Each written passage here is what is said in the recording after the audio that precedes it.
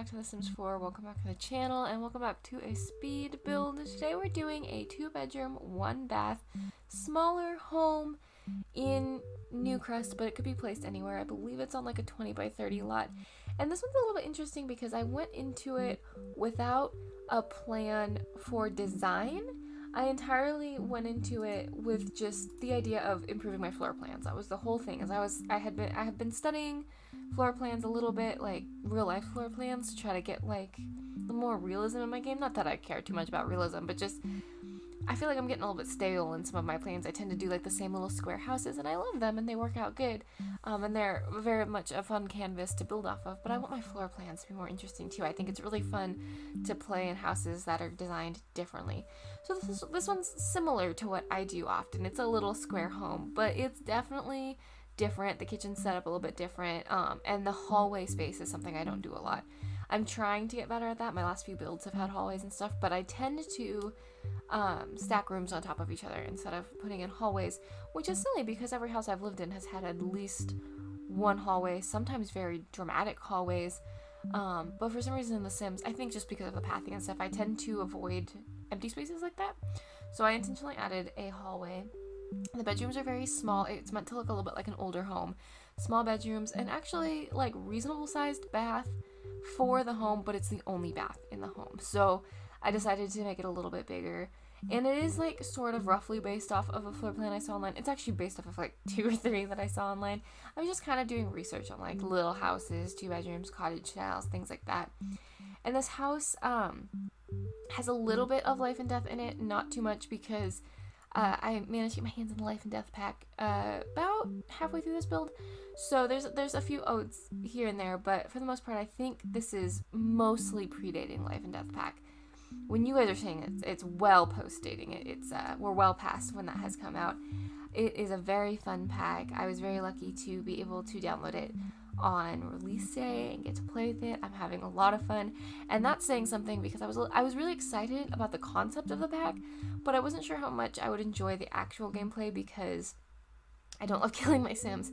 And if we're being totally fair here, I haven't actually killed a Sim yet, even with the pack. But for the Grim career alone, and for the world alone, I am really enjoying it. I am having so much fun with the crows. I am having so much fun with just the lore of the pack.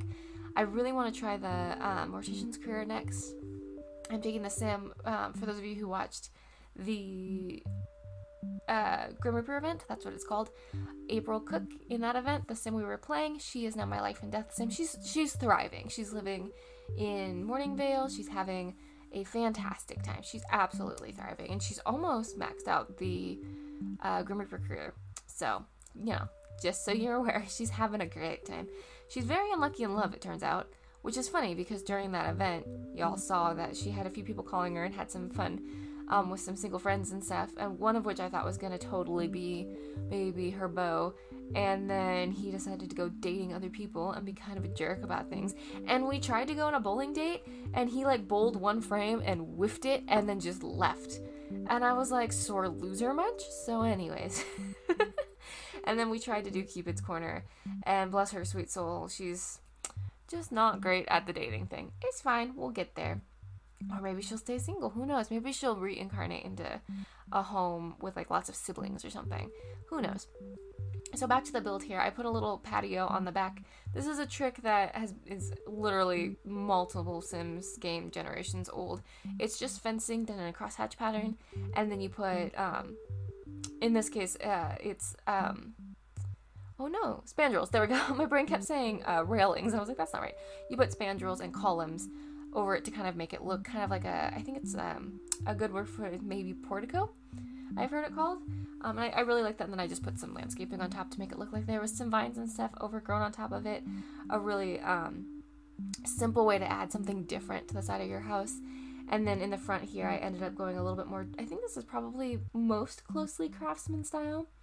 And I will address early in the video, you definitely saw me fighting really hard with the roofing. The roofing is fine. It's not my favorite roofing on a house. It looks fine. It turned out cute. I'm happy with it. I really wish there was a better way to do dormers, though. Just like in general, I wish there was a better way to do dormers, because honestly, I wish you could put roofs on half walls. And I know you can't. I get it. It's a limitation of the game. But y'all, it would be so nice to be able to build like attics and stuff that way. My goodness, it would be really cool if we could build, or just like tilt walls, you know? Just like, I don't know. I think it'd be really cool. Paint the bottom off roofs. I have many things. I know they're not going to do The Sims 5. And I know we've beat this to death, so I'm not going to continue to harp on it. But that was one of the things that I thought about when they announced that they weren't going to be doing a Sims 5, was some of the build features and some of the gameplay features we had hoped they would listen to us and give us in the next game aren't going to happen now. And so I'm left wondering if that means they intend to give them to us in The Sims 4. How? I don't know, unless they intend to do an entire under the hood revamp, which would be insane. Let me be so clear. That is not a thing they're going to do. It would be insane because, like, when you rebuild a car, you can pull the engine, rebuild the engine, and stick it back in the car, and it can still look like a beater and be, like, they call them sleeper builds, and be, like, super fast and super intense, and it's great. You can't do that as easily with a program. With a computer program like this, it is a lot harder to just pull the engine out and beef it up and put it back in without things just falling apart. That would be insane. But so it does lead me to wonder, like, I'm not against the idea of it, and to a point I almost am excited about it because sunk cost fallacy here. I've put a lot of time and money into this game. Y'all have, we all have, right? And so there's a part of me that's like, well, it's exciting to know that I'm going to get several more years of play out of this game. But there's also a part of me that's like, what are we going to do with the system that was aging when it came out?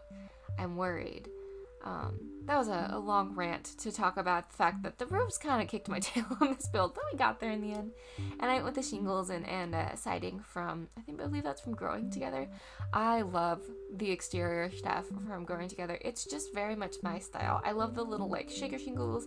I love the siding they did. I really love that look, and I love the look of the wood on a porch. I've mentioned this before. I just think it's so cozy, especially if you put can lighting, especially if you have a porch where it's actually like a livable space.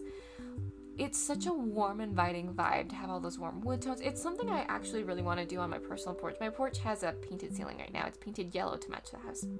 And I'd really like to put, well, I say I want to put can lighting in, and I do think I would love to eventually put can lighting in.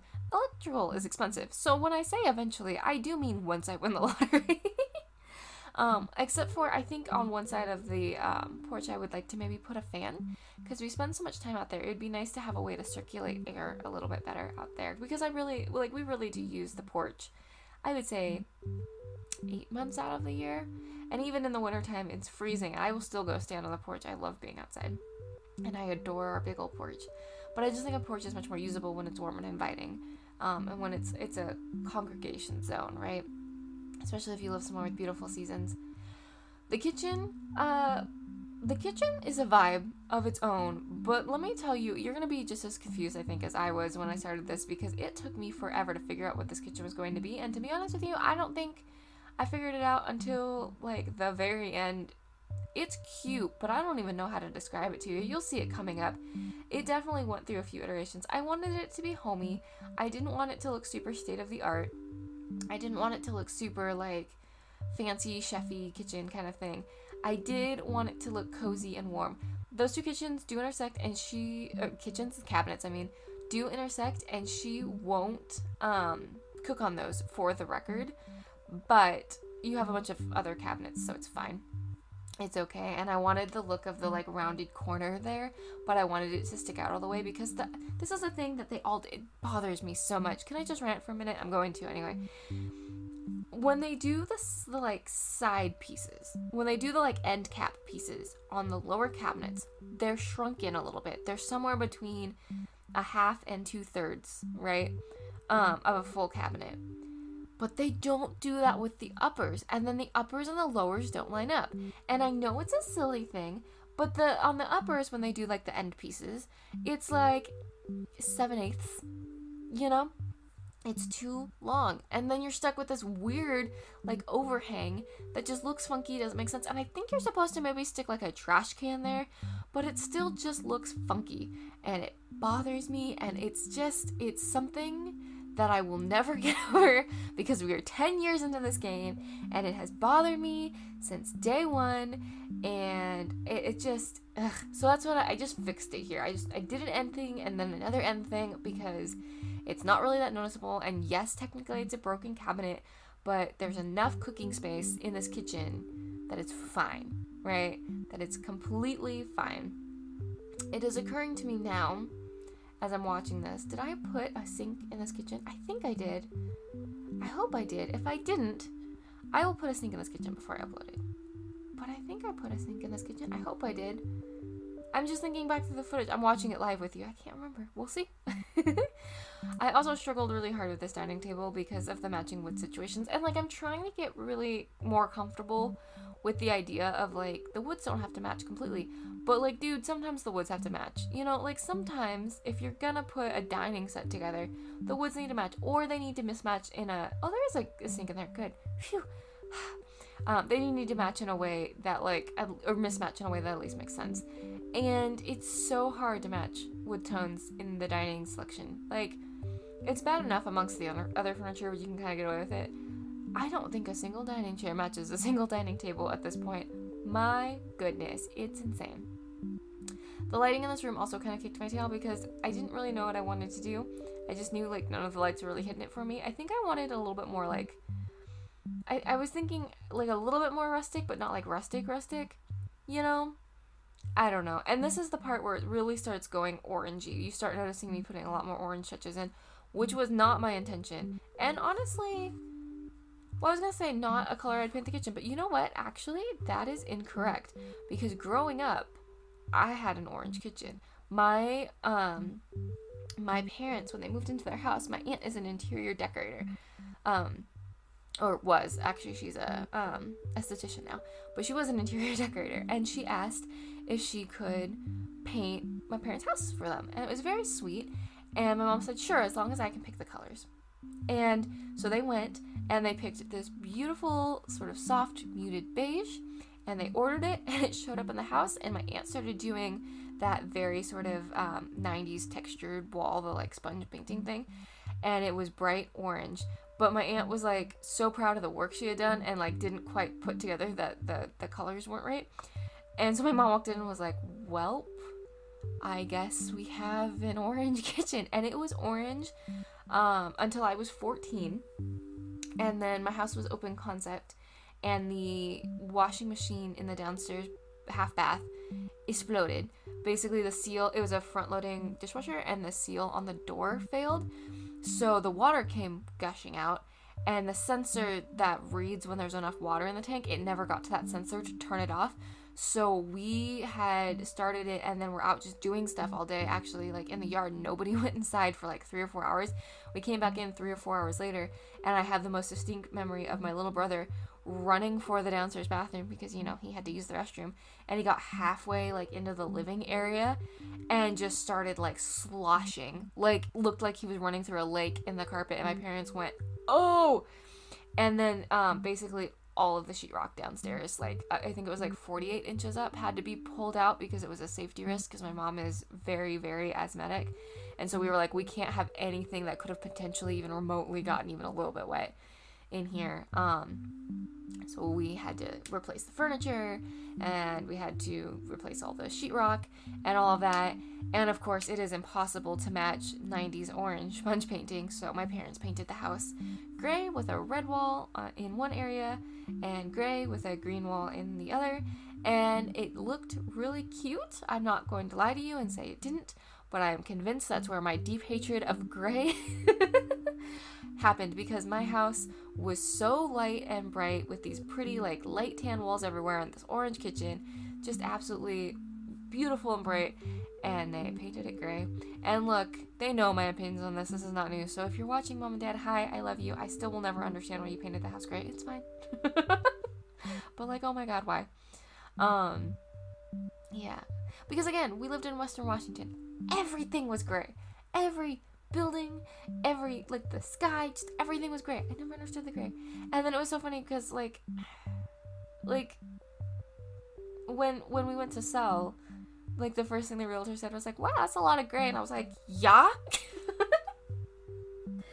for the record, my room was tan because I much prefer warm, happy colors. I will never understand gray. I will never. I went on a rant about this. Where were we? We were driving through town and somebody had just painted their house gray. And admittedly, it was a pretty gray, but they did gray with a gray roof. And I just went, why though? Why? And my poor parents were in the car with me because we were all going someplace together. And they were just like, are you good? No, I'm not good. In this living room, I kind of didn't have a plan. Again, I know, story of my life. But I started kind of messing with it. And all of a sudden, the idea of like Americana kind of came into my head. I think it was the blue on the coffee table that started it. And I kind of had this like, well, what if it was like IKEA catalog styled, very Americana, you know, that like kind of Street of Dreams vibe, that like very put together. And I started doing that, and then I was like, well, what if it was homey but staged but Americana? And so that's kind of where we ended up. Lots of reds and blues, but not like in your face. Some rustic wood, some mismatched wood tones. I tried to do lots of like, what's the word? Like, it's not polished, it's the other kind of like, it's burnished? That's not right. There's a brushed, maybe brushed is the right word? Like a brushed metal vibe.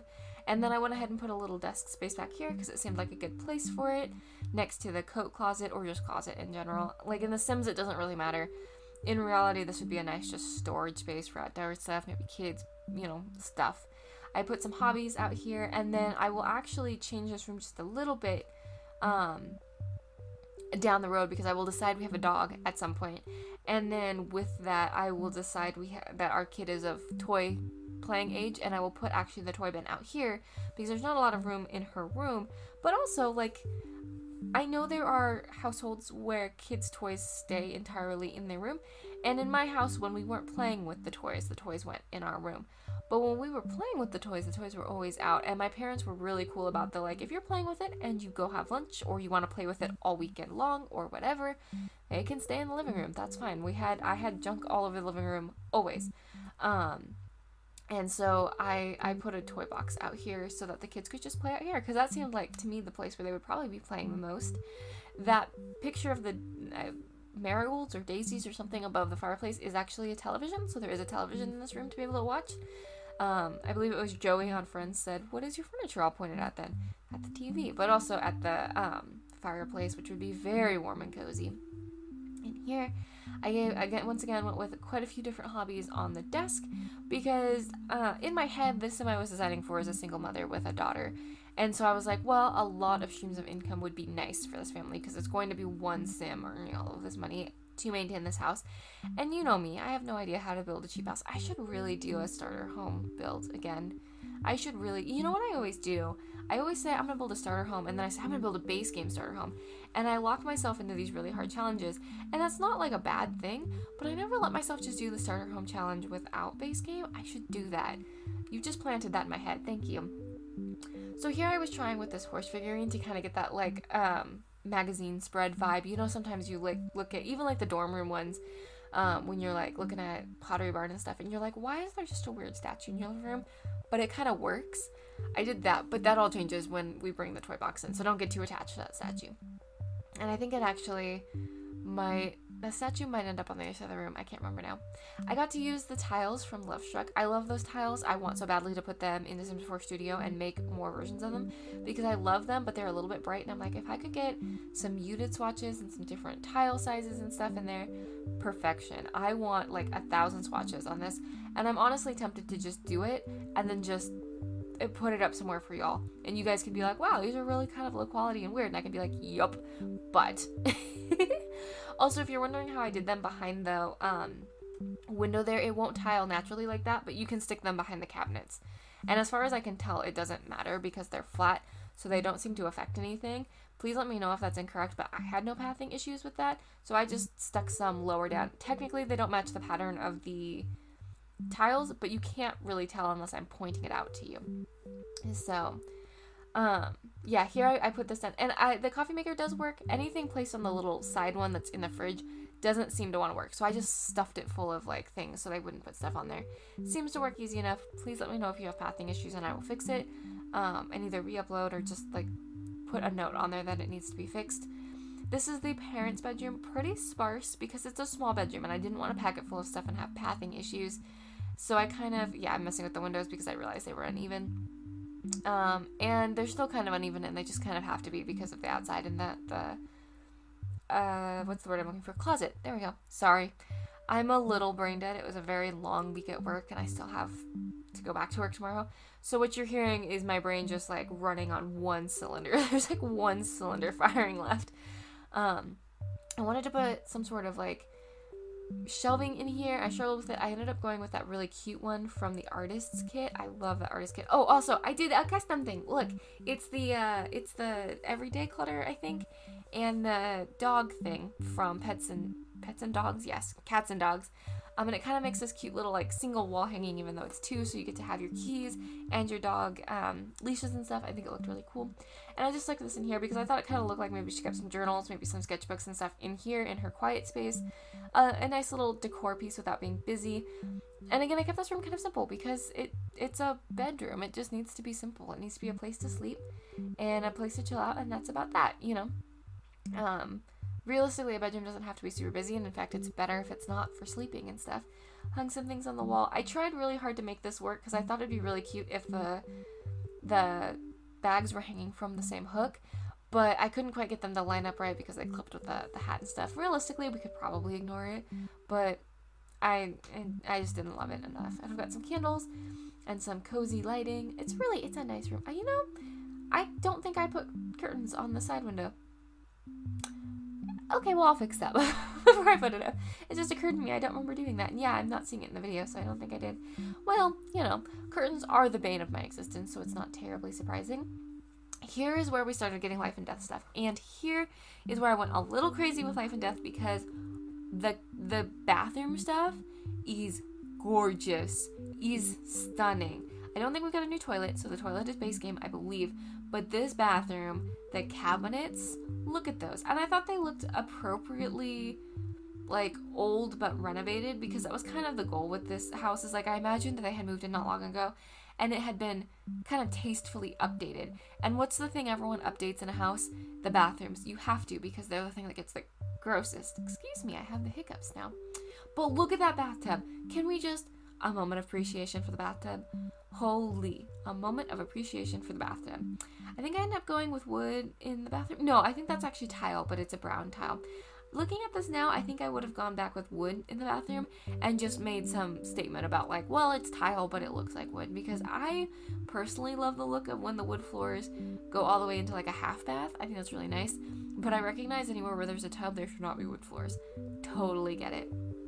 So here's the little kids room. I went with a pretty yellow room, which is my favorite way to do kids rooms. Definitely just leaned into what I know. Definitely went with a lot of horse ranch stuff because I just think it's so pretty. I love the kids bed in horse ranch. Actually, this is just a single bed and an adult could sleep on it too. I kind of wish I could find this comforter in a queen size in real life, and I would put it into my comforter rotation because it's so dang pretty. It's so dang pretty. Here I am putting the kids' toolbox, that's not the word for it, toy box, there we go, into the living room so that they could come play. It matches the Americana theme just fine, although it looks a little purple against the blue wall. It is actually a blue, and on most monitors it's going to read a little bit more blue. Lots of toys in the kids' room, little farm stuff. Lots of pretty little touches. I put some string lights in here and the cloud light, and then we painted a pretty color, and it's good to go. Very simple. It's occurring to me again, I don't think I managed to put curtains in this room, so I'll fix that before I put it up because the kiddo needs curtains. Maybe I did put curtains up. Maybe I'm wrong. There you go. Prove me wrong. It's not actually been that long since I did this build, but I did it out of my normal routine, so a lot of this is a little bit memories to me. On this monitor, those yellows are clashing, so Amanda, I sure hope you fix that, but I don't think I do. I think I leave it, and I will have to see on the other monitor how it looks. It is a very cozy, warm room, and I think it's a place for a lot of good memories, and I can see her having her little friends over, having lots of fun. Here I'm putting just something else in the dining room, and remembering I need curtains in here, and then just some landscaping and stuff. Here, I went I was going to say sparse on the landscaping. I don't think sparse is the right word, but I just didn't like layer it quite as intently as I do sometimes. Put some fun seating on the front porch and then a little cooking area on the back porch. I think just a barbecue and 2 chairs and a table so that they could eat outside. And I'm trying to remember offhand now if I remembered to put something for the kiddo in the backyard. I know at one point I had intended to put the tree house back there, but this part, the landscaping part, I had kind of done in a bit of a rush. I was trying to finish it before I had to go to a family dinner. So now I'm thinking I probably didn't remember to put the tree house in the back, but the tree house in the back would be a really cool thing, and maybe I'll fix that before I put it up in the gallery. The theme of this build is rapidly turning into, don't worry, I'll fix it. Put a lot of plants and stuff out here, but I tried to make them look like relatively low maintenance plants so that it was believable that a working mom could be taking care of them. Not that a working mom can't do anything they set their mind to, but let's be real. We should try to chill out on stacking responsibilities on them that they simply don't need. They're superheroes as it is. We don't need to keep stacking things on them. But here's the girl, and I always try to put like a little table nearby. Although I don't know if I did this time around because of the like squishiness of this little patio area. It's kind of small. Yep, and there's a little sitting area. You know, yeah, I don't think I put the tree out back, but I really wish I had, so maybe I'll do that. Although, in my world, this is right next to a park I built for the channel not too terribly long ago, so the kiddo is like a hop, skip, and a jump, quite literally, from the playground. In fact, you can see it here as we're talking, so it wouldn't be that hard for that kiddo to go play and have fun. It would be a lot load, which is annoying, but if you're not actively playing the kid and they're just going, and then you hop back to the parental, it'd probably not be that bad. I really wanted to use those white flowers, and on some lots those white flowers are really pretty, but for some reason on this lot those flowers looked hella gray, so I gave up on them. I ended up going kind of pink and purpley. They're more like peach, I guess, than pink, and I think if I recall I ended up putting some more bushes down and maybe a white, but I can't remember, so don't quote me on that. But yeah, pretty simple. I didn't go like super big bushes like I normally do. I tried to tone it back a little bit, which is hard for me because you know me and my like, I would just like to pepper everything with flowers. I love these little flowers. I can't remember what they're called offhand. Those little pretty tall white ones. They're such a nice little flower to layer in. And here I'm trying to make this area look just a little bit more put together. I know at one point I had intended to put a hose down, but I don't think I did. A hose would have been great there. I really like these windows are so hard to put any sort of what's the word I'm looking for? Shutter on. And I didn't put them on every window. I know, like, some people, if they were functional shutters, they would need to go on every window. These were just fill out the wall shutters, so not a big deal.